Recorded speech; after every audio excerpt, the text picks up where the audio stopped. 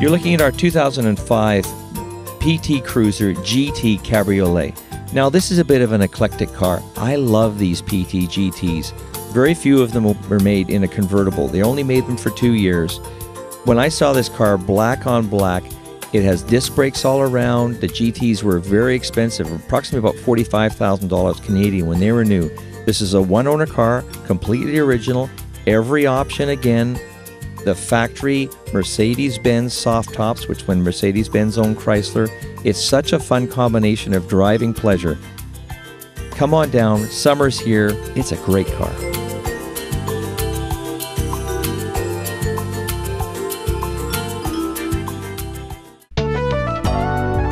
Come on down, Siam Luxury Motor Cars.